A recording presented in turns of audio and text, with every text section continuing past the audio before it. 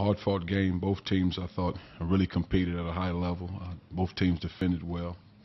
Just came down the stretch of making plays.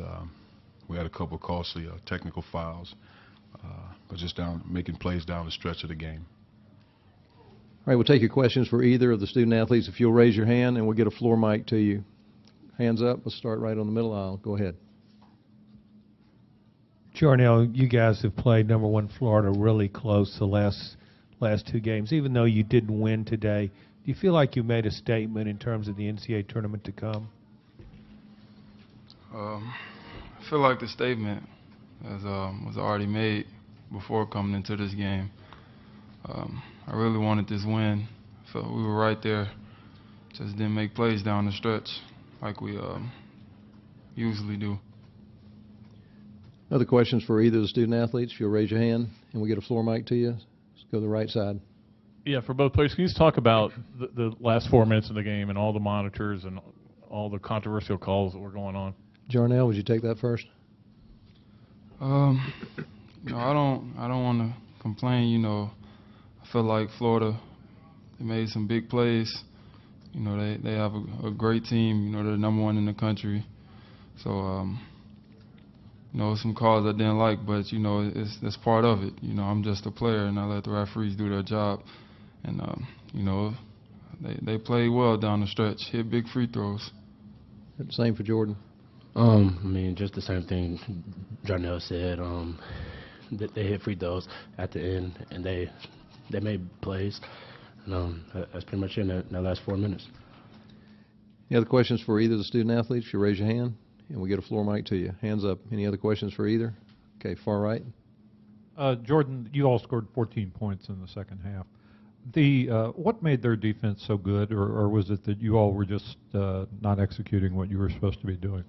No, I think we had some shots that we normally make. Tonight they didn't fall, but I don't think they did anything different than they did in the first half. Other questions for either of the student athletes? Raise your hand. All right, we'll excuse you, fellas. You can return to the locker room.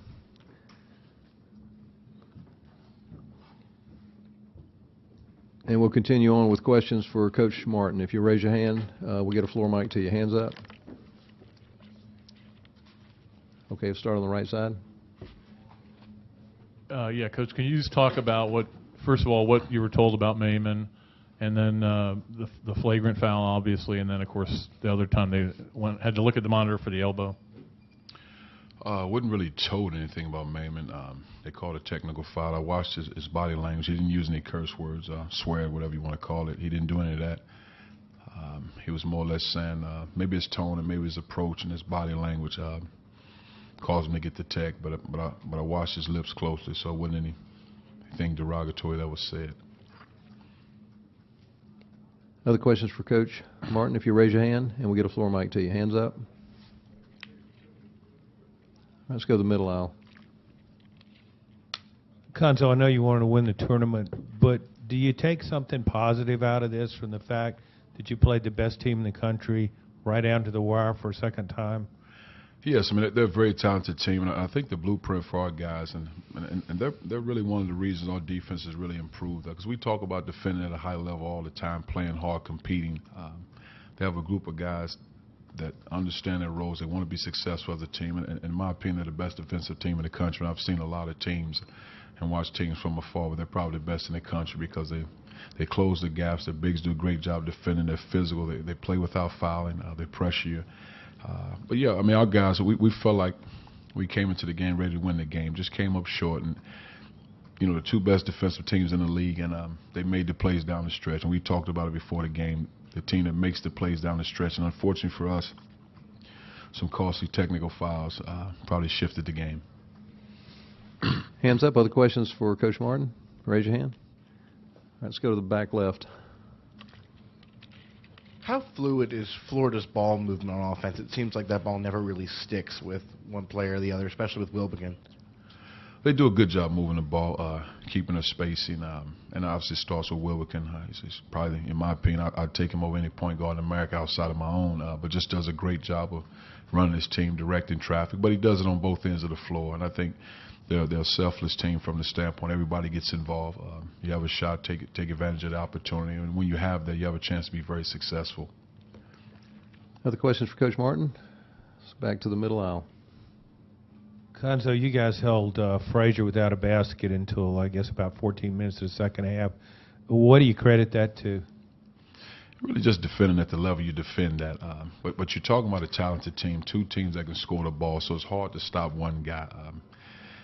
You have to be really locked in because they have so many moving parts. They have a point guard that can play. They have guys that can shoot the ball. They have bigs that can score around the rim. They have guys that slash to the basket. So your defense have to be really locked in. But just really give the credit to Jordan McRae, really challenging him, accepting that challenge, closing out aggressively on every time you catch the ball and forcing him to make plays off the dribble. Other question for Coach? Raise your hand. Let's go to the back left.